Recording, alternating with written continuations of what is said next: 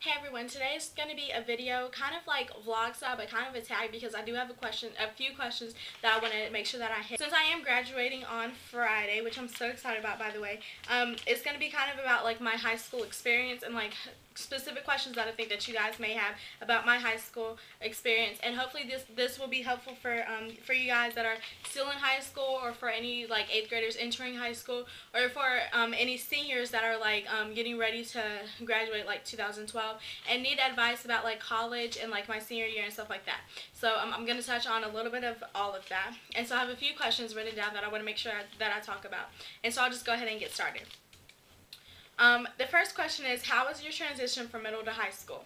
Well, mine was a little bit different because I went to the middle school that fed into my high school for 6th and 7th grade. But then in 8th grade, I switched schools for just a year and I went back to my high school. So like I kind of already knew some of the people that were there, but since I didn't go to the regular 8th grade that all of them went to, so it had kind of changed between 8th grade and 9th grade.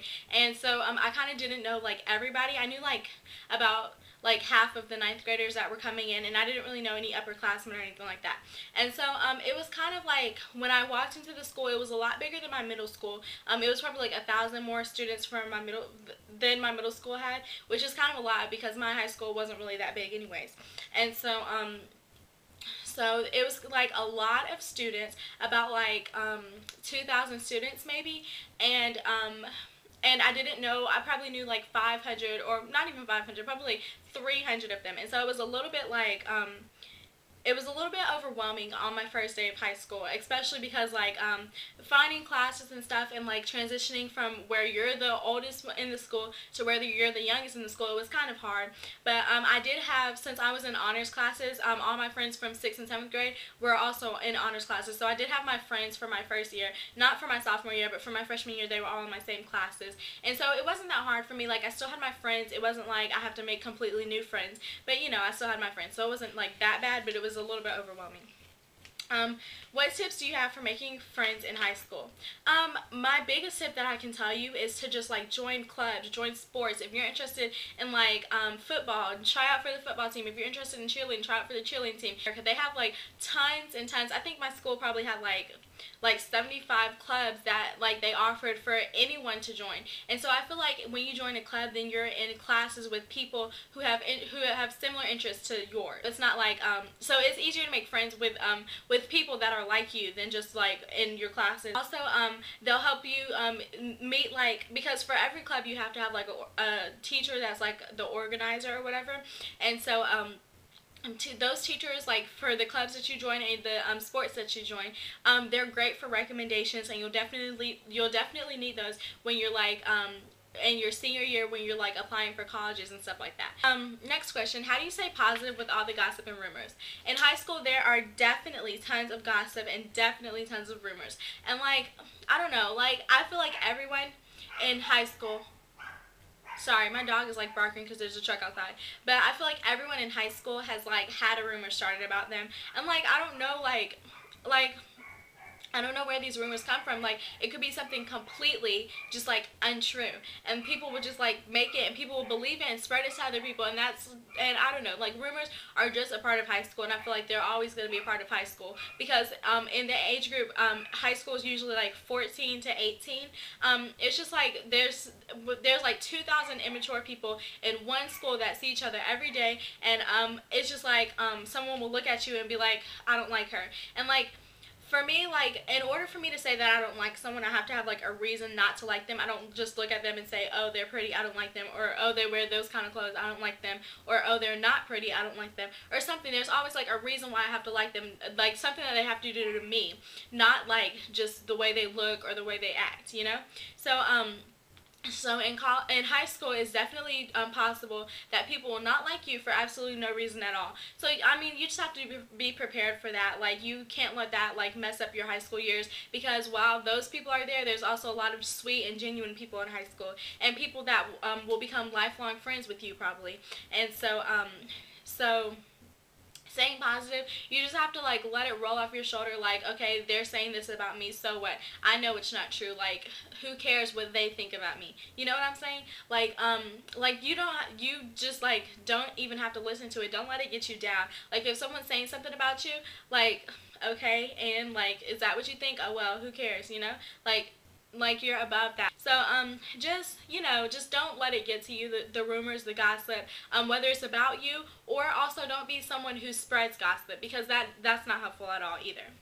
What's the biggest piece of advice that I could give to high school students? And I know this is going to sound really, really cliche, but you have to remember, like, when you go to high school, you are in high school for an education. You're not there just for a party. You're not there just because your parents have to work and you need they need someone to babysit you. You're actually there to get an education. So when you're in classes, you want to make sure that you're working your hardest and that you're making the best grades possible, because you don't want to come your senior year and decide that that you don't have a good enough GPA to get into the school that you want to, and you don't want to be your senior year, oh, I'm not going to apply to that school because I know I can't get in, you know? Like, you don't want to be rejected by every school that you apply to, and then you're like, okay, now what? Like, what am I going to do, you know? You want to make sure that you have, like, a good GPA and a good SAT scores that will get you into the college that you want to go to, because that's, like, what's most important. And so, take the most challenging classes that you know. Like, if you think that you can take an AP class and do well, like, make an A or B, take an AP class. If you think that you can take honors classes and do well, make an A or B, take honors classes, because when you're applying for colleges, those kind of classes definitely look good on your transcript, and colleges definitely look at that. Don't think that, oh, I'm just going to take this class because it's an easy A, because colleges, when you're applying, they definitely look at the rigor that your classes were. So make sure that you take challenging classes, but you don't want to take too challenging classes, because if you're going to take an AP class and get an F, then, like, you know, that's pointless. You're still going to have to repeat that course. So make sure that that your classes aren't too challenging, but at the same time that they're not too easy. How do I feel about relationships in high school? I think that relationships in high school are fine. I just feel like in high school you shouldn't get caught up in relationships. Like, while it is good to have a boyfriend, it is good to have someone that you can hang out with and like talk to on the phone and stuff, and just like have a best friend and a guy. I think that's really important. Like, you should have girl best friends, but you should have guys that you're pretty close to too. But I just think that it's important not to get caught up in relationships, and it's important to realize that, like, a very high percentage, I don't know exactly what percentage, but I think it's in the 90s of high school relationships do not work out.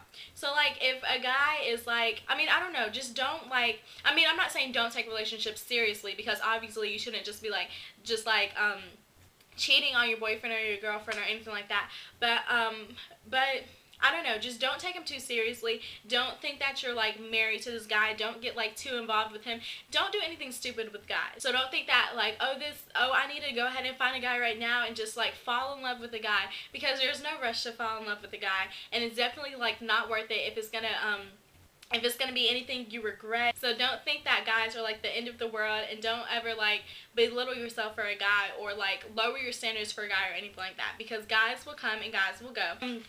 Other advice that I have for high school is just, like, don't ever, like, when you're making decisions, really think about the decisions that you're making. Like, don't ever, like, put yourself in a situation that's going to make you do something that you'll regret later. Like, whether it's, like, the next day, or, like, 5 or 10 years down the line, or, like, when you're an adult and you have kids and you're like, oh, why did I get this stupid tattoo, or something like that, you know. Don't have any decisions that you'll ever regret in life. Just make sure that you really think about the choices that you make, because because the choices that you make in high school will really affect you later on in life. It doesn't just end after high school. It goes on and on and on as long as your life is. Okay, next I'm just going to talk about the application process for college applications really quickly. First, I think that it's really important that you start searching for colleges over the summer. This is what I did. I think I started in my junior year, and I had, by the end of the summer, I had the list of the colleges that I really, really wanted to go to. And so I think that's important for you guys to just go ahead and start searching early. If you're entering your junior year, it's not too early to start searching. A good resource that I use for my college search is College Board, and I feel like College Board, it gives you an option to find a college that fits you.